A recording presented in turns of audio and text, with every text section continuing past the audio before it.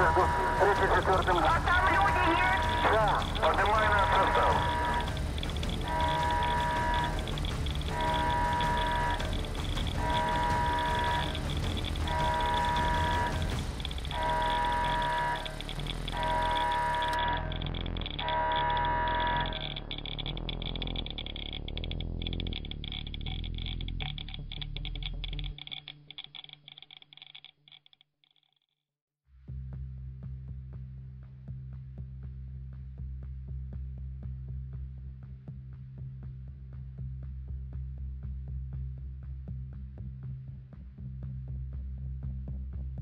(1970). The Soviet Republic, Ukraine.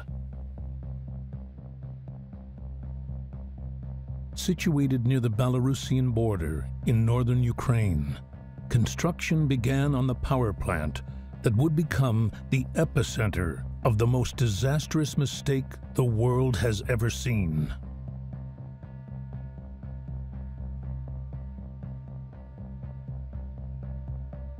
This film will take you into the heart of the disaster and what went wrong as we examine Chernobyl, hour by hour.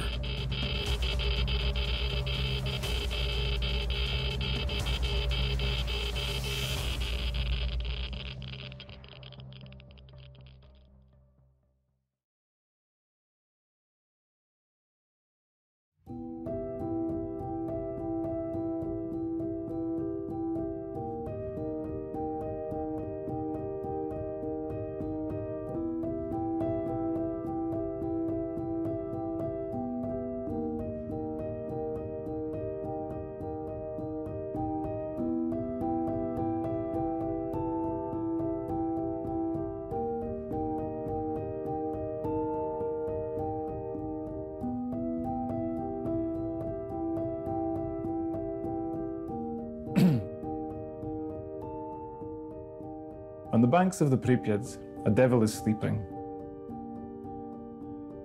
Pretending the scoundrel he's a dried-up willow.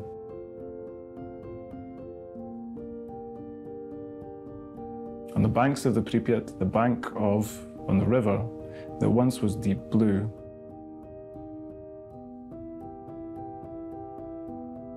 an atomic black candle is flickering for him. For him, villages in poverty and decline. On the riverbank, sands his hooked claws sink in. In his ears, the wind whistles and whines.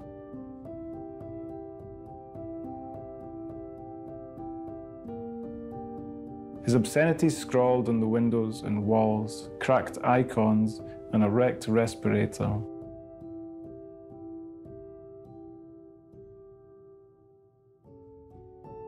And now he feels that he's due a good dose. This is his empire, and he is the emperor.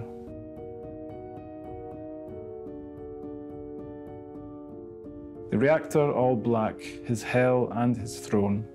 In the sands he sleeps, curled up in flame. In his circle of ravens he dreams all alone. Of Ukraine, the whole of Ukraine. I never really wanted to go, to be honest. I mean, I feel like there's certain moral issues with sort of disaster tourism. It's something that makes me feel slightly uncomfortable about it. I mean, I don't know. I mean, I know people who've been there, and I don't sort of judge them for going there because, you know, it's interesting for sure. You know, I'm not saying I'll never go, but I don't know.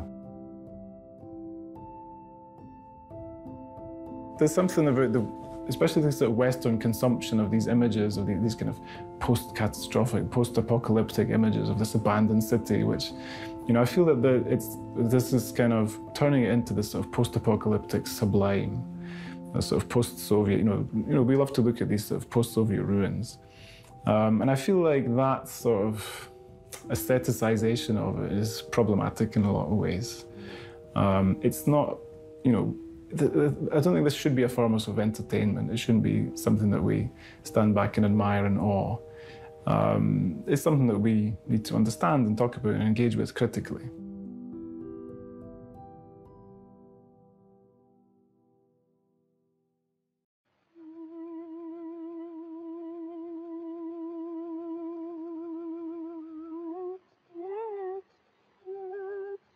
In order to facilitate the construction and maintenance of the Chernobyl power plant, the Soviets founded Pripyat.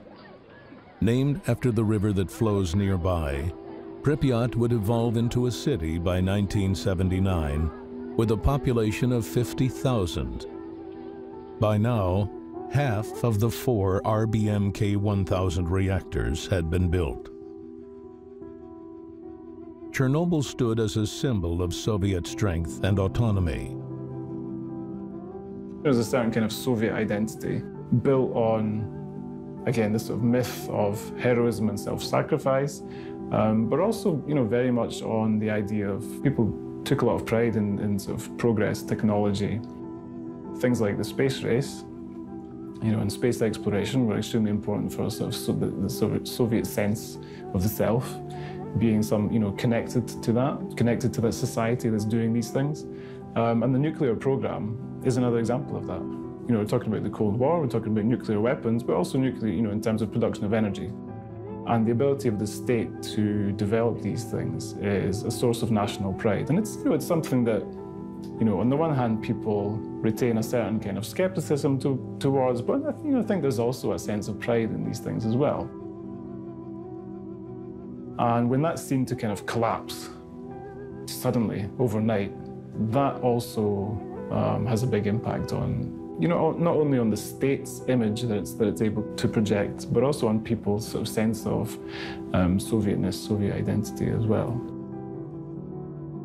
I mean, if you talk about Ukrainian national identity, then you can look at it from a different point of view. People who are more, perhaps, inclined to think of themselves as Ukrainian in opposition to being Soviet. And there are lots of people who do think of it in that way. For some people, being Ukrainian and Soviet was something you could combine, and for some people, it's the opposite. These are two things which oppose one another. It's a sort of another example of the victimization of Ukraine from Moscow. A process that goes back hundreds of years. This was another example of that.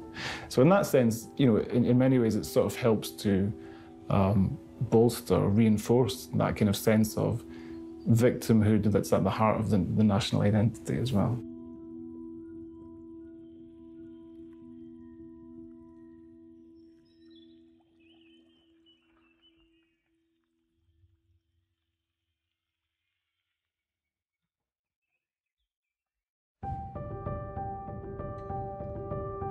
Completion of Reactor 4 in 1983 pushed electricity production to 4,000 megawatts, enough to produce 10% of Ukraine's energy.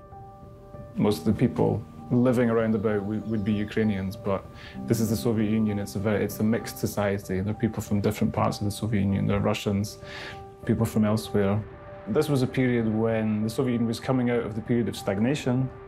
There was a sort of sense of a lack of change and a lack of progress, maybe in the period following Khrushchev up until Gorbachev. There's this kind of feeling that politically the liberalization that happened after Stalin was being rolled back. Then that comes to an end in the sort of mid-1980s when Gorbachev comes to power, Gorbachev being this sort of young, reform-minded leader.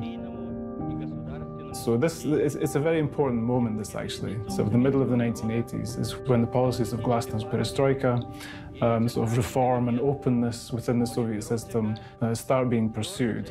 And Chernobyl happens right at this moment. So it's this moment where there's a feeling that sort of things have become stagnant. This is why it's called the stagnation. Not much has been changing. Socially, economically, politically, there'd been a sort of a lack of change. And then you get this moment of change. Things really start to change quite quickly. And on the top of that, you get this massive catastrophe.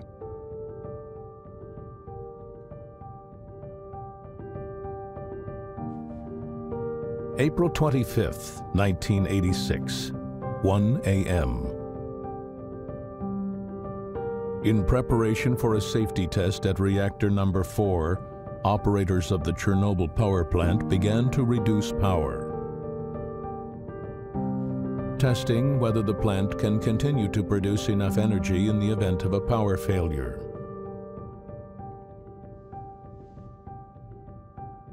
2 p.m. 13 hours later, operators disabled the reactor's emergency core cooling system, in turn limiting its interference with the safety test. 11:10 p.m. By this late hour, the more inexperienced operators of the reactor were on shift, receiving word to continue with the planned safety test and shutdown. April 26, 1986, 12:28 a.m.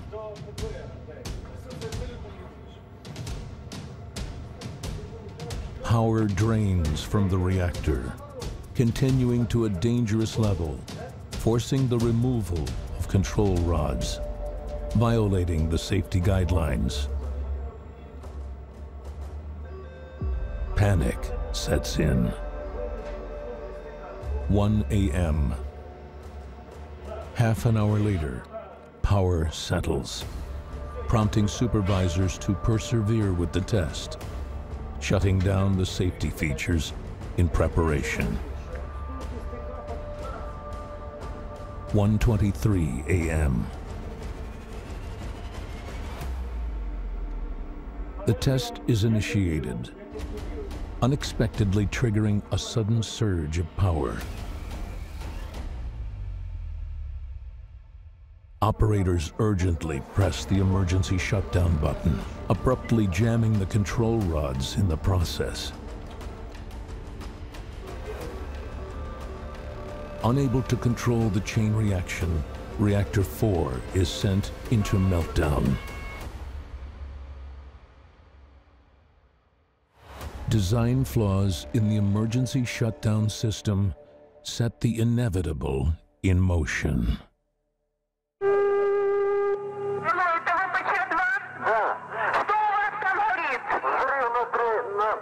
На главном корпусе, третий, четвертый, между третьим и четвертым. А там люди есть? Да. Поднимай наш состав. Поднимаю. Начальника поднял. Так всех вечер, офицерский состав, офицерский корпус поднимай. Леонид Алексеевич. Да. Алло, Припять, третий и четвертый блок горит крыша в результате аварии взрыва. Увидел, давай. Так уже подтвердили?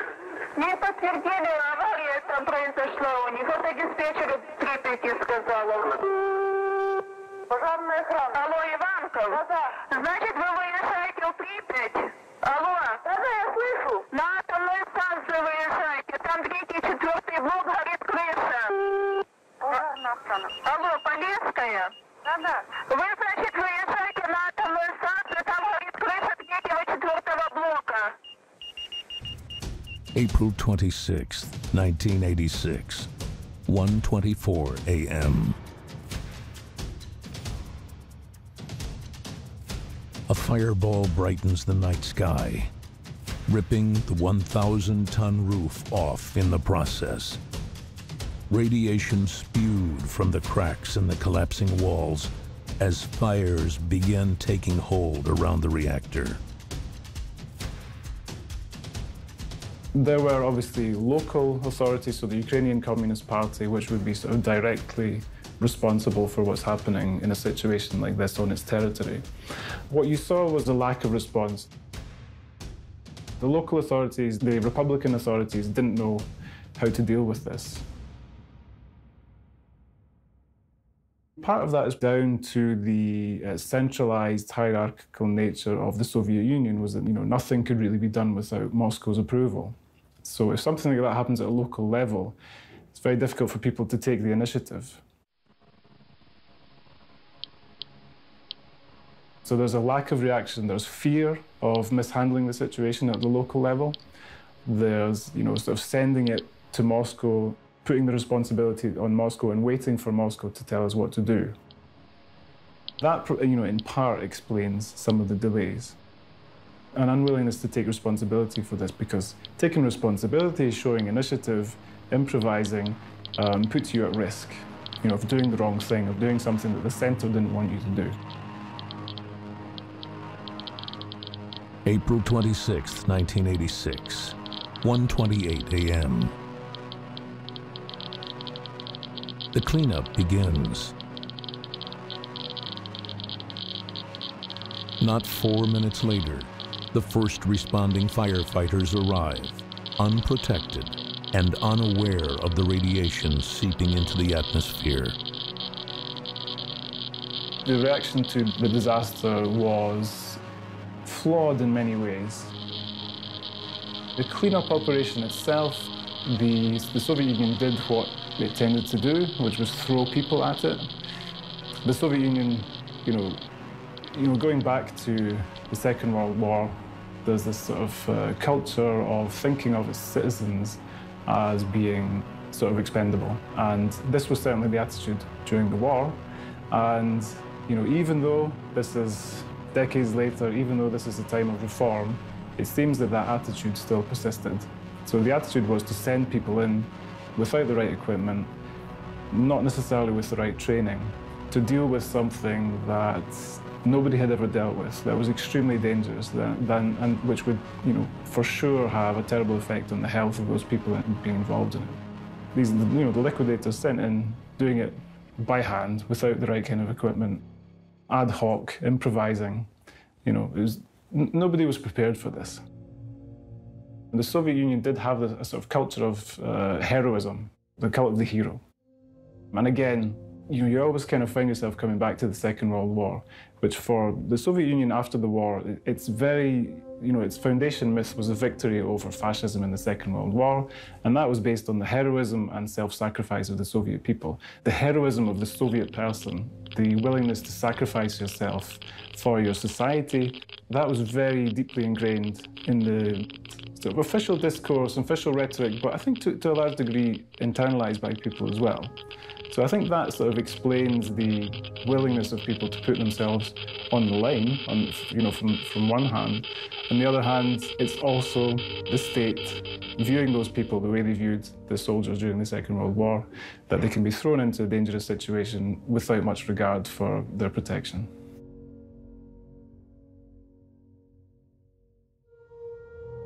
The liquidators of the accident are widely credited with limiting the immediate and long-term damage, putting their lives on the line for the unwitting community.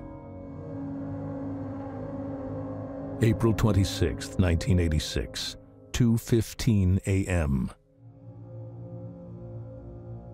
After an emergency meeting, local Soviet officials ordered the blocking of roads in and out of Pripyat. Policemen line the streets, unprotected and unaware of the radiation. 6:35 a.m. Dawn broke, bringing the scope of the devastation into view. Plumes of smoke rose from the now extinguished fires surrounding the power plant. Fires at the epicenter of the reactor core would continue to burn for several days. But again, population in the near vicinity, I think, have to be evacuated because there the radiation level could be very high. And I should imagine that within a radius of about 30 or 40 miles, people will have to be evacuated for quite a long time. It takes afterwards a very long time to decontaminate. You know that one test in the Bikini, which happened many years ago, or 30 years ago, it took years before the people could go back there. And even now, they're not allowed to eat the food grown there. So it may take years and years before it goes back to normal.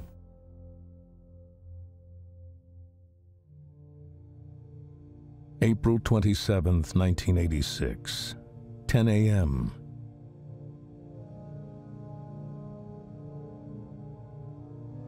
Attempts to hamper the radioactive emissions began, dumping sand, clay, lead, boron, and dolomite through the roof of the destroyed reactor.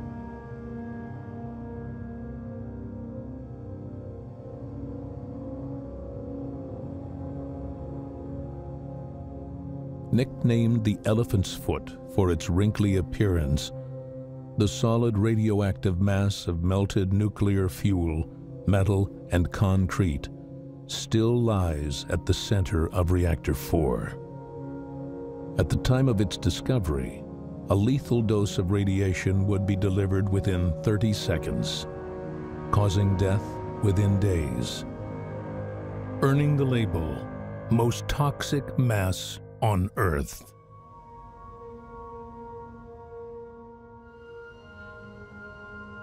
April 27, 1986, 2 p.m. Until now, the secretive state gave no word of warning to the residents of nearby Pripyat. 36 hours after the explosion, Pripyat and the neighboring towns were finally evacuated. Informed that it would only be a temporary evacuation. Without delay, an exclusion zone was set up, barring any re-entry. They were told initially that they were only going for a short period of time. So I think, in the initial evacuation, people didn't know that they wouldn't be coming back. They left a lot of their belongings behind, which is why when you go there, you can, you come to a sort of city where it seems like people have just left and left everything, left their possessions lying around, which, makes it a very sort of eerie place. People did not understand that they were leaving for good when they were evacuated. They were evacuated to different places, but, for example, there's the newest Ukrainian city, Slavutich, which is not too far away in northern Ukraine, was built, basically set up in the end of the 80s to house people who'd been moved.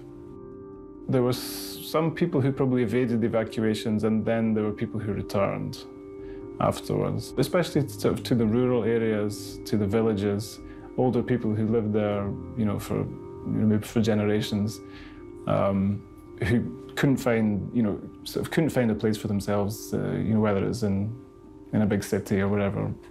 People are very much tied to the land and tied to the region. Some of those people did go back. Your sort of whole world is shattered, essentially, and especially a lot of people, they not only they're losing their homes, they're losing their jobs. People who've worked in the nuclear industry, and suddenly, their workplace, their home, their hometown, it's all gone. So obviously this is an extremely traumatic experience. The radiation itself, the fallout arguably affects Belarus worse than it affects Ukraine because of the weather conditions at the time. Everything goes towards Belarus. And I think almost a quarter of Belarus's territory is affected by the radiation. In that sense, Ukraine was sort of fortunate that it sort of went in that direction. Forsmark, Sweden, April 28, 1986. Air monitors at the Forsmark power plant register high levels of radiation. The early detection played an important role in forcing the Soviet Union to publicly acknowledge the disaster, having concealed the news for 2 days. The fact that this is being noticed abroad is another thing that means that the Soviet state has to admit that something's gone wrong. Because, it's already, people can see it. People in different other European countries can see that something has happened. They're measuring the radiation. So it becomes impossible to cover it up. So, I mean, that in that sense, that's important. This looks very bad for the Soviet Union. And the Soviet Union is worried about its image abroad. It's projecting an image of itself to its own citizens and projecting an image outwards. And something like this, it really seriously damages the state's image. So, there are lots of things that make it very difficult to deal with. And there's just this kind of sense that, there was uncertainty what to do.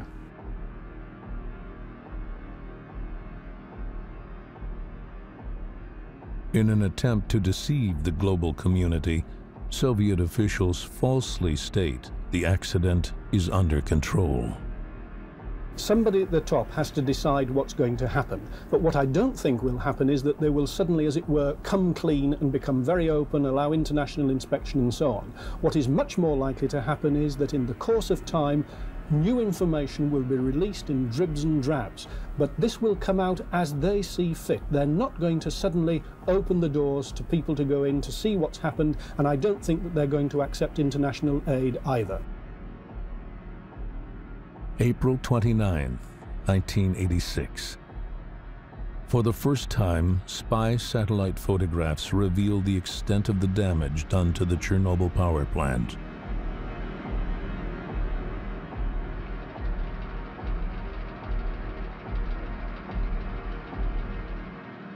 May 1st, 1986.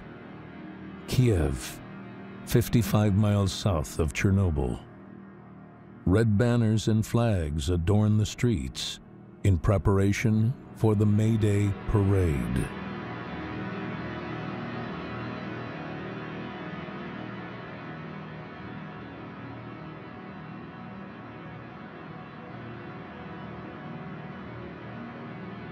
As the plume of radiation continues to spread throughout Europe, Soviet officials refuse to cancel the festivities, knowing the full danger posed by the radioactive cloud.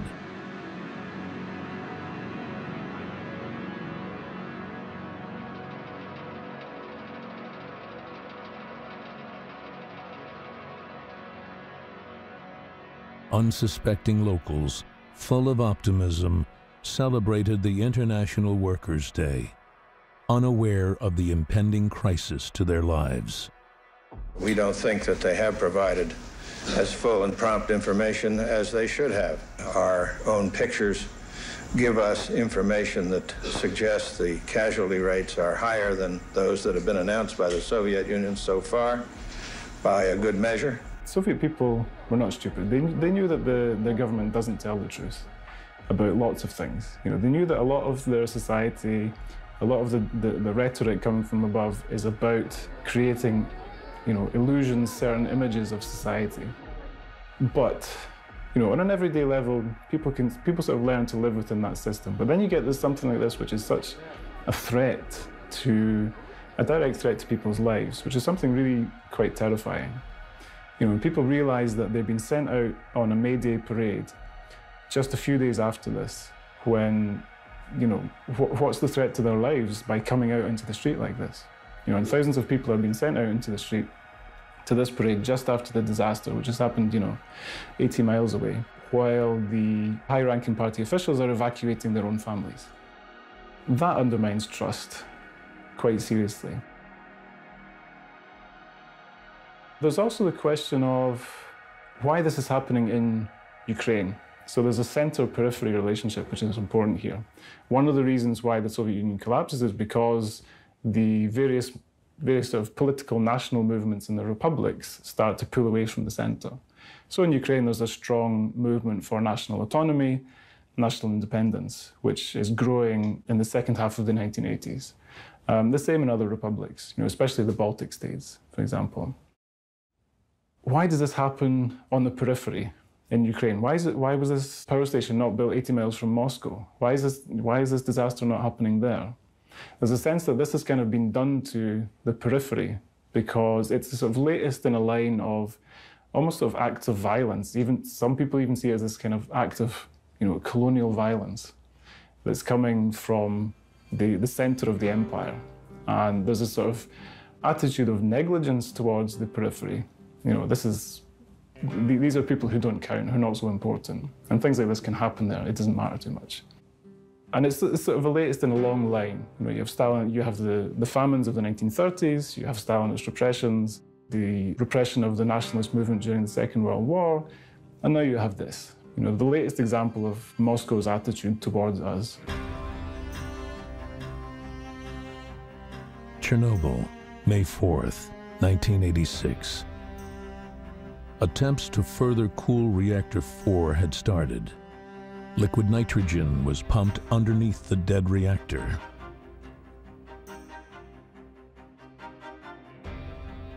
Since the explosion, Over 600,000 liquidators were brought in to clean up the catastrophic accident. Homes were bulldozed.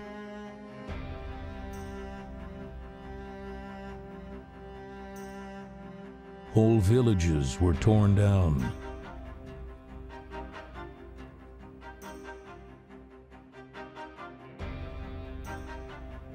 Vast amounts of radioactive soil were buried,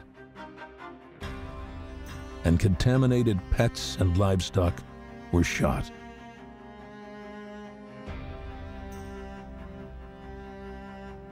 The wildlife there has obviously been affected in negative ways by radiation. You know, crops and food and things that people were growing, you know, couldn't be consumed and so on. But at the same time, the removal of sort of human population for the last, you know, sort of 30 years has meant that, you know, in some ways it's become a good environment for wildlife. Natural life has returned to these areas. It's sort of flourishing in many ways, sort of paradoxically as well.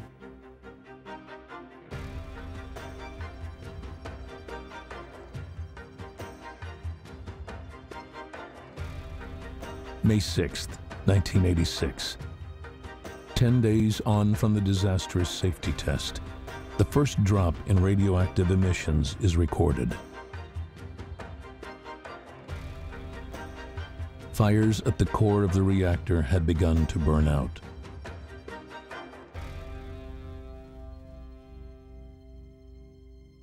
In nearby Kiev, officials at long last ordered schools to close and advised residents to stay inside.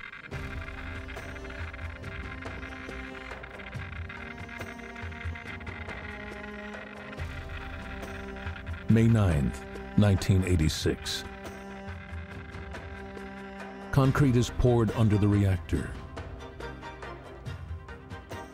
Plans to encase the damaged reactor within a metal structure, also known as the sarcophagus, begins. Laying the darkest day in Ukraine's history to rest. May 14th, 1986. Unseen since before the explosion at the plant, Soviet leader Gorbachev addresses his nation on state television, stating, "The worst is behind us." What's going on over there, we're rather limited in our information. The Soviets have not told you very much, have they, sir? Not very much. They're usually a little close-mouthed about things. Would you rather hear more from Mr. Gorbachev? Yes, I think it would be helpful. You know, it's hard to say exactly why it took so long for the news of the catastrophe to be officially announced. You know, there's a 3-week gap. You know, it's partly because the authorities are worried about panic. They're worried about the effect on the local population. They're worried about, you know, potentially causing unrest, causing people to flee. They're also worried about the impact, you know, how this looks abroad. There was a sense that, you know, why have we waited so long? You know, what have we been doing for 3 weeks? You know, and something like this that's so dangerous and so terrifying has happened, and we're not being told about it for 3 weeks. That really undermines trust in Gorbachev. There were many people in Ukraine who thought that, you know, who were in favor of Gorbachev. There were people who thought that his reforms were a good thing. People who thought that, you know, they could be used to win more sort of political autonomy for Ukraine within the Soviet system. And then you get this, which seems to undermine that quite considerably, yeah. It was one of those things that kind of marked the break with the Soviet era. You know, even though the Soviet Union survives for another 5 years, there was something that really broke the spell in some kind of ways, you know, of kind of Soviet ideology and Soviet discourse. Even those who were believers at the time, I think, became disillusioned.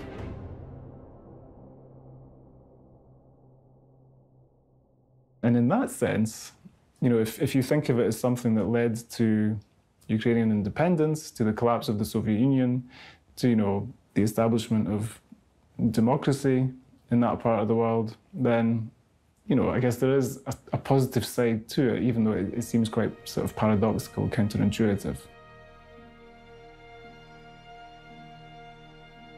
As seen on ABC News, Gorbachev calls for world leaders to meet and formulate a ban on nuclear testing.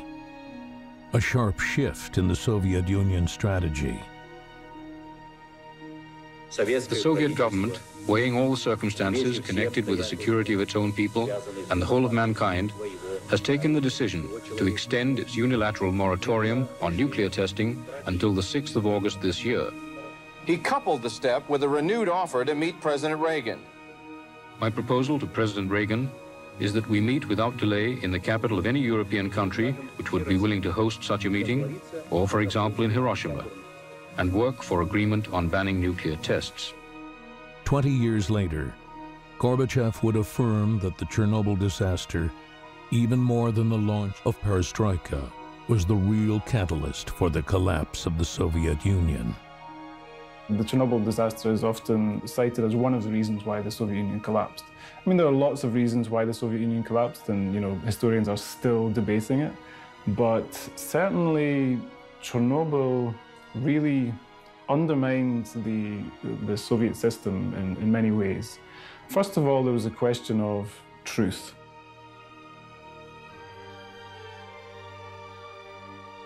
There was supposedly this new culture of openness where the authorities would be more open, tell the truth about what's happening in the society. And then this happens, and the immediate reaction is a cover-up. So on the one hand, you have reform processes whereby people are beginning to expect more openness from above, from the government. And on the other hand, you have this demonstration that those things are not happening yet. You have this, this quite striking counterexample. An example of, yet again, the government is lying to us, the government is covering things up. That really undermines faith in the system itself. In the immediate aftermath of the explosion, reportedly 2 workers died and 18 were seriously ill. This would continue to exponentially grow in the months following, as men, women, and children continued to eat contaminated food and water, causing a 5% increase in adults and 90% increase in children in regional cases of cancer.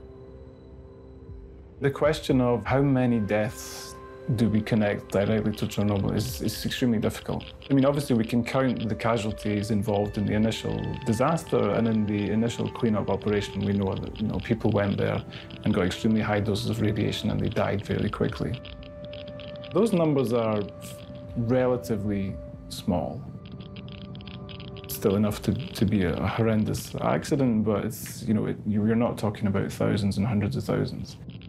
The thing about this is a nuclear disaster. We're talking about radiation. We're talking about something that's invisible. The direct effects of it are extremely hard to measure. So the estimates as to how many people are dying because of this, how many illnesses, how many children are not born because of this, very, very difficult. And the estimates are vary widely.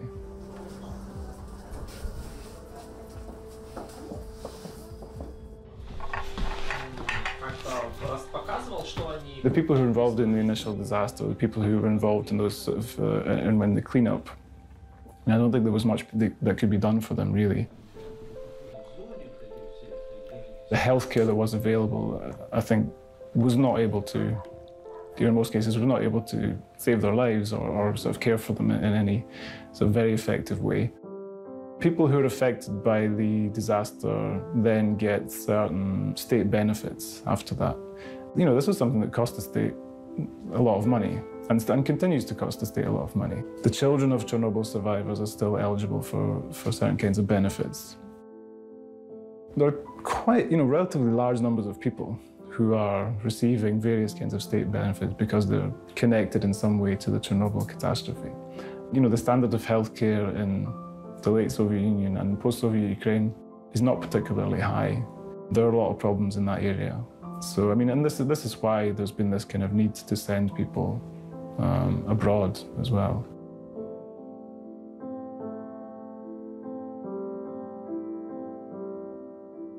Weather patterns spread the fallout as far as Britain and Turkey, increasing the likelihood of causing detrimental long-term health problems, such as cancer, to unsuspecting families throughout Europe.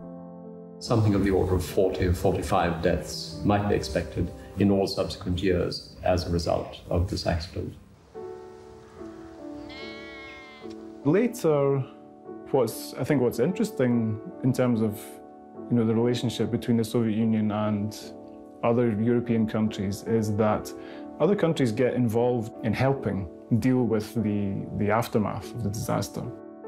So whether that's providing help, aid, expertise to deal with the cleanup, which is, of course, for the Soviet Union, kind of an embarrassment.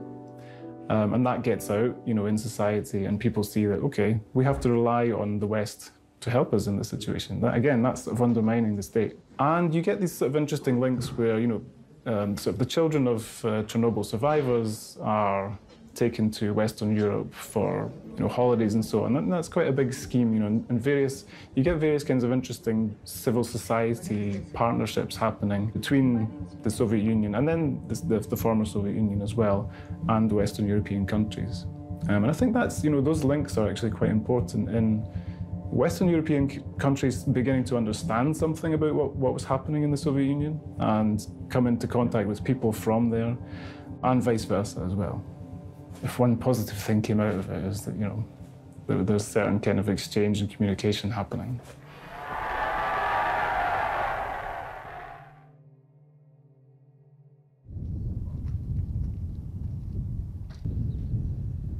Months later, scientific consensus not only blamed the accident on human error, but also on design flaws within the Soviet reactor. Flaws that were known to the Kremlin. In Ukraine, there is a profound sense that, particularly the 20th century, but the entire of Ukrainian history is a history of trauma and of victimization. And there's a lot of justification for that. If you look back at Ukrainian history, it's a particularly difficult history. And Chernobyl is seen as another one of those sort of disasters that happened in our history. And, and it sort of shapes the country and shapes the society and shapes identity in many ways. But I think still a lot has to be done to come to terms with it, because it's very recent. This is something that only happened, very recently. And I think the sort of generational process is always important with these kind of big cultural traumas. It always takes a couple of generations before these things are really processed properly and the sort of significance is really understood.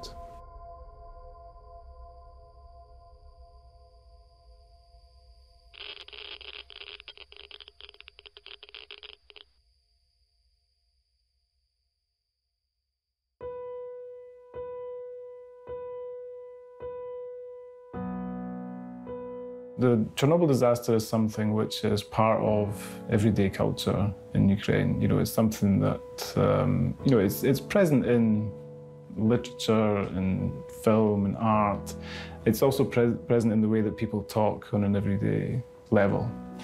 So Chernobyl is, it's part of the folk memory as well. All kinds of illnesses, all kinds of things can be attributed to Chernobyl. Not necessarily on the basis of facts, but this thing happened, and there's this kind of sense that we're all suffering from it still, and it's having these kind of invisible, unquantifiable effects. People's imagination can run away with that. On the other hand, it's even the source of a kind of sort of black humor in Ukraine as well. It's sort of, people often joke about Chernobyl. If you get a sort of particularly large or unusual looking vegetable or something like that, people might connect it to Chernobyl. So people also have a sort of sense of humor about it. By 1996, the hastily built sarcophagus had started to deteriorate. Unable to repair the growing cracks in the walls, officials began planning a feat of architectural excellence.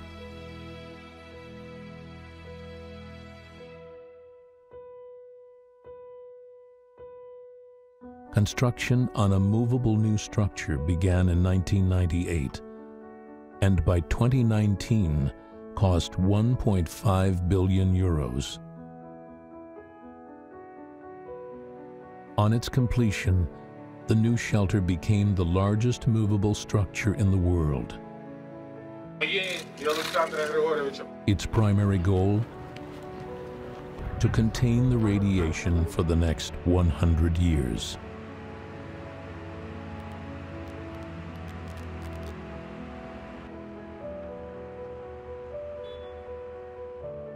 Parts of the zone are not particularly dangerous. You know, I think that now looking back at it, sort of historians, scientists say that some of the evacuations were not necessary, necessarily, that there are parts of the restricted zone which are not necessarily more damaging for your health to live there than to live in the center of a big city, in terms of the effects of pollution on your health. Whether people will ever move back to Pripyat or, the immediate area, I don't know. I think it's a very long-term thing, as far as I understand it. In terms of culture, it had a very interesting effect on Ukrainian culture. There's the idea that Chernobyl was the moment where Ukrainian culture becomes postmodern, because this is the moment when people realize that modernity, in the Soviet sense, is over.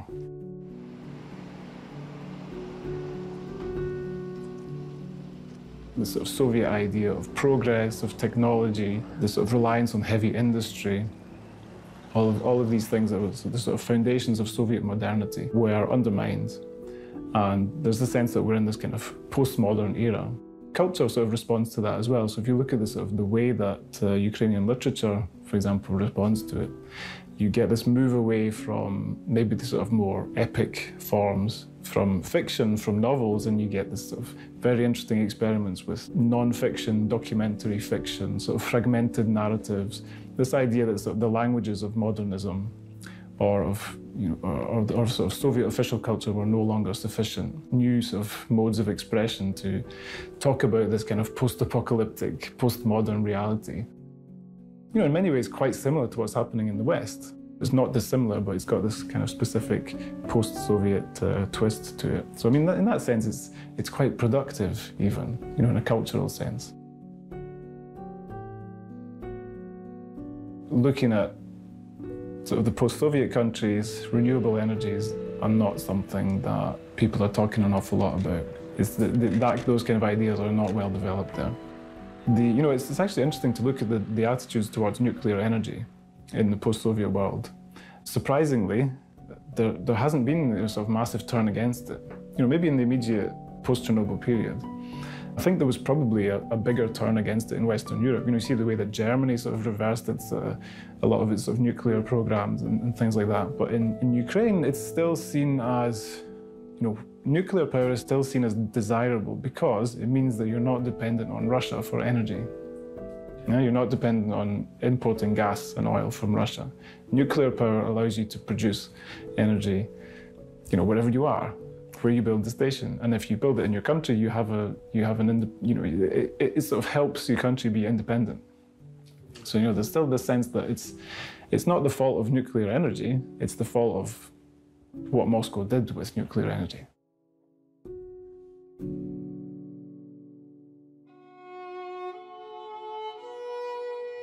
The accident at Chernobyl released at least 100 times more radiation than the atomic bombs dropped on Hiroshima and Nagasaki, providing a grave reminder of the true power of nuclear energy. A terrible kaleidoscope. A terrible kaleidoscope. In this moment, somewhere, someone dies. In this moment, this very moment. Each and every minute, a ship is wrecked. The Galapagos burn, and above the Dnipro sets the bitter wormwood star. Explosion, volcano, ruin, destruction. One aims, another falls. Don't shoot, a third implores. Scheherazada's tales run dry. Lorelei sings by the Rhine no more. A child plays, a comet flies. Faces bloom, not erased by dread. Blessed is each moment we're alive on these world-wide fields of death.